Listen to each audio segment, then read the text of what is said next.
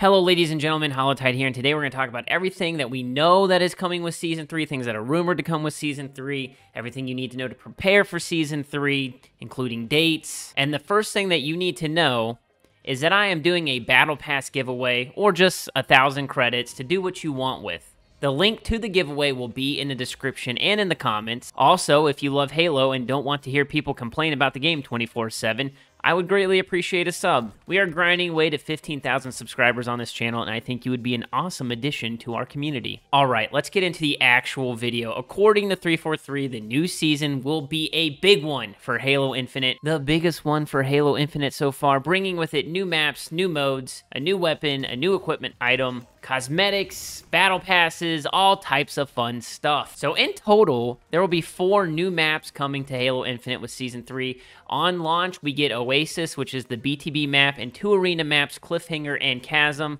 And later on, it has been confirmed that we will get the Halo 5 remake of Plaza. The update will also add some game modes, including Escalation Slayer, which is similar to Call of Duty's gun game, where you get a new weapon after each kill, blah, blah, blah. You work your way through, and then you finally win the game. And then VIP was also shown in a graphic for Season 3 as a mode that was coming. So I haven't seen anything from 343 saying that it's going to be here now after that graphic, but I think that it might play into one of the events later on in the season. We're also getting the Bandit Rifle, which is basically the DMR without a scope, but honestly, it feels more like the Halo 5 Magnum. I'm super excited for that. I think when you add new weapons and equipment into the sandbox, it really helps the game feel fresh and alive.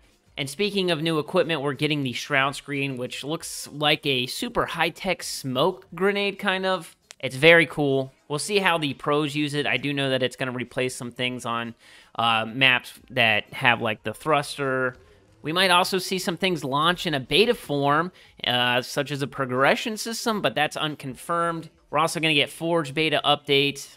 And hopefully we see more community-made maps hitting that community playlist. They said that they want to do a BTB version, so fingers crossed. I think that we're going to see that this season as well. Of course, there's going to be a new 100-level Battle Pass, once again, which will bring things back to where they were before the winter updates, 30-level Battle Pass. So obviously that's going to go live on March 7th. And that first week that it launches, we will get the Mindfall event with a event Battle Pass that will unlock items for the Mirage Core. On March 21st, we get the Fracture event Firewall, which will feature the Chimera Core. Also, we get new HDS coatings, and the most important coating of all is probably the pizza one. The store will probably be bussin'. I think that they've probably saved a lot of store stuff over the last 2 seasons, winter update, to kind of have a brand new showcase for things that they can offer in the game. That's why I think they were recycling a lot of things. Just like the new weekly capstone rewards, they had to recycle those for the winter update, so we're going to get new weekly rewards. We also have that narrative tied into the season featuring the Spartan Den.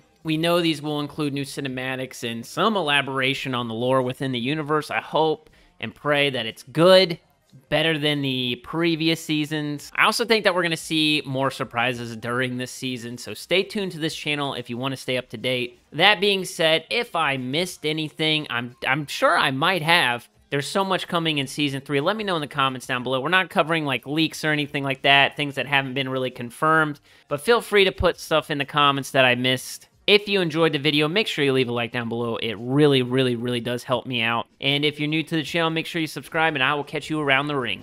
Peace!